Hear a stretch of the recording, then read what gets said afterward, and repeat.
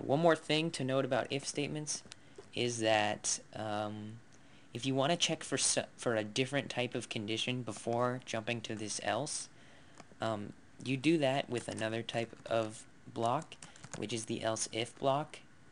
So here you put another condition. So answer equals 9 times 5. Um, let's see. Let's do if their answer. Oh, here we go. So if their answer is greater than 9 times 5, then let's say that's too high. And then let's have another check. Answer is less than 9 times 5. Oops. Then we'll go ahead and say that's too low. So the tricky thing about these if, else if, else if, else is you have to keep in mind that, so this is going to check if answer equals 9 times 5. This is going to check, when this condition is false, it's going to jump down to this and check if answer is greater than 9 times 5. If that is false, then it's going to jump down to this and check if answer is less than 9 times 5.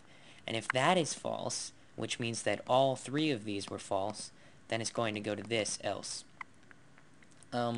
Which doesn't make sense this time because your answer shouldn't, it should always be either less than, greater than, or equal to, because that's how it works with math. But in other circumstances, this else can be actually necessary.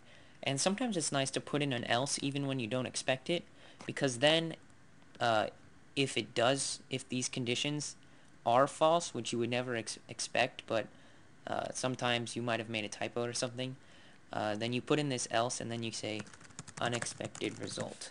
So that way, if you see this unexpected result, you know that something went wrong here, and you can go and look over that. So if, else if, else if, else, you can have as many of these else ifs as you'd like.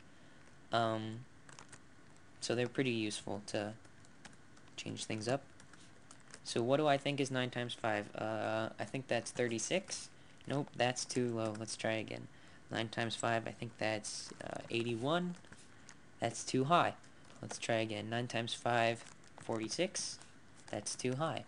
Let's try 45, and then it tells us that we're correct. So, there you go. That's just a look at if statements and the way that you can change behavior of a program depending on certain conditions. As you can see here, you don't have to declare these separate variables for the conditions. You can put them straight in these parentheses like I did with these. So yeah, that's pretty good. I think that'll do it for this video. I'm going to talk a little bit more about some various operators that you can use with if statements, but not today, because I don't think I remember them all. But later, when I use them, I'll outline them and say, oh, this operator does this. So you'll kind of see that in the coming videos.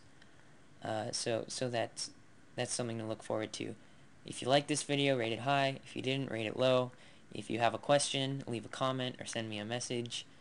And if you're liking the videos, hit the subscribe button, and you'll be notified whenever I come out with a new video. So, thanks guys. I'll see you later.